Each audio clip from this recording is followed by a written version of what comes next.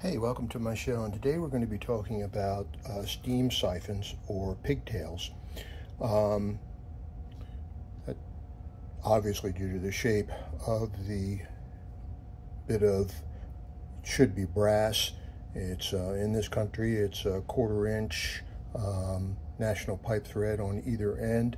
This end is threaded to the end of the block, and this portion here captures water. And so when the steam pressure applies, it pushes on the bit of water that's trapped here and compresses the air in here, which is then either sensed by the pressure gauge, but more importantly, should be sensed by the pressure controller. So we're not going to be talking about ordinary steam siphons. We're going to focus on a hidden type of steam siphon, which could probably cause problems. If this becomes clogged, then the boiler pressure is not under any control, and the gauge, of course, the gauge doesn't read much of anything in proper situations because it's several times more than the actual operating pressure of the steam boiler. We've gone into this before about what the gauge should show and what it actually does show and why, so we won't be talking about that too much. And you can check on my other videos on that. But if this becomes clogged, at least you can take it apart and clean it out. The other types of siphons which you run into might not be so easy to clear out. So this is your typical 2.5 inch diameter gauge, which is found on a lot of residential size steam boilers. This is the gauge internally. You have the Bourdon tube, and you have the very clever clockwork mechanism, which was designed by Monsieur Bourdon in like 1849, and this saved a lot of boiler explosions when this occurred, because then you could read pressures accurately, reliably, as opposed to what you can do with a dip tube. So you have your hole here. This is again 1/4 inch. This diameter is either 9/16 or 14 millimeters. We'll take a drill bit and we can go and we bottom out on the inside like that. So that takes care of those particular gauges. And occasionally you'll see on the older boilers something like this. You'll see the sign for internal siphon gauge. So rather than have this, can be applied theoretically directly to the boiler block. It's a 1/2 inch in this particular case. And what they have is the siphon, the steam siphon is here, or the pigtail is here, which captures the water and allows the gauge to be protected from the direct action of the steam. And these are very ruggedly built and last a very long time. It's another example here, made by, and it says again, internal siphon. And so you're able to see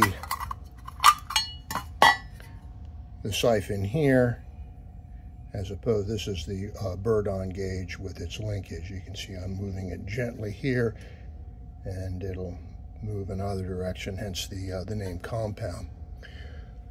Later on, they came out with a smaller gauge, and this is where we kind of get into trouble. So it does say internal siphon on it, and when you look at it, it's the same on the inside, and you're not seeing that loop as you are with the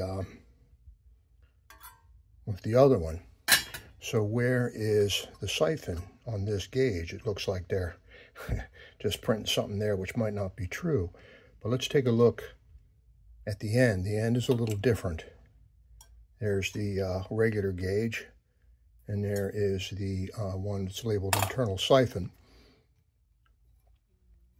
If we go in, we're only going in part way, as opposed to much further. So let's cut one of these open and see what's inside.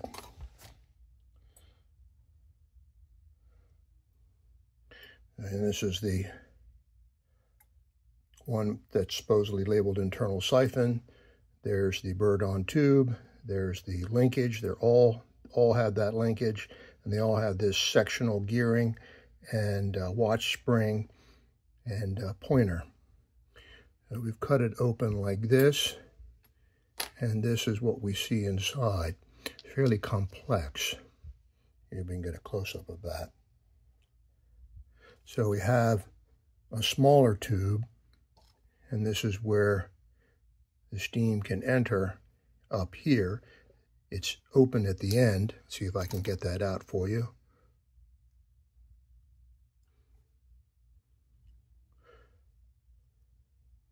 Like so. There's not a whole lot of clearance in these spaces. I had to work it a little bit when I cut it open. And then so the water is trapped in here. This end is closed, sealed off. So that's the siphon. And see if you can see it. There's a little tiny isosceles triangle there.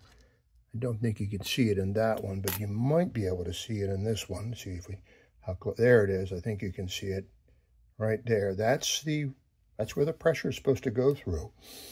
So again, my point about these internal siphon ones is kind of really more like a warning label than something useful. So this theoretically can be put directly onto the boiler without a pigtail. So you can. And that's what that's supposed to look like. Not much to it.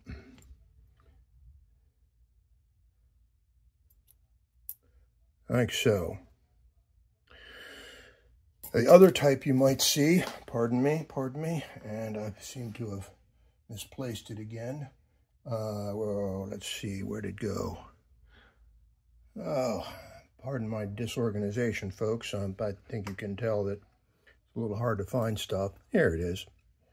On some gauges, rather than have the mounting on the bottom, it has it in the back.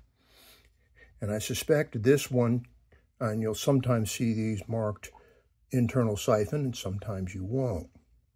But this one, in effect, because of its construction, is essentially an internal siphon gauge. It goes through to the bottom, goes through right about to there. So how does it get from here down to here? If you take a look, you'll see a plug right there where they've carefully drilled. You can follow the path of the drill. So it's got to go into this space here where the Bourdon tube is, miss these two screws, and miss this edge and the internal edge, which is quite a bit of drilling there, precision drilling. Again, there's the Bourdon tube, there's the linkage, there's the sector gear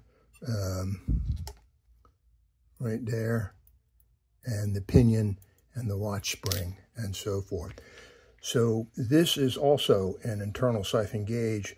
Sometimes they're labeled, sometimes they're not, because the water can get trapped in here, but also dirt and so forth, and you won't be able to get it out. So a lot of times these gauges, you'll see them, the boiler won't even be on, and the pressure will be reading something like that and won't move. It may drop a little bit, it may go up a little bit, but once you see a gauge that's stuck in some position, then that usually means that the gauge has failed or the internal siphon is blocked or whatever.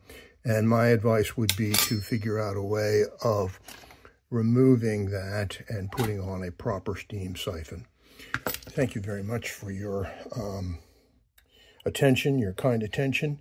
Remember to like and subscribe, and I hope to see you on the next one. Stay safe out there and happy steaming.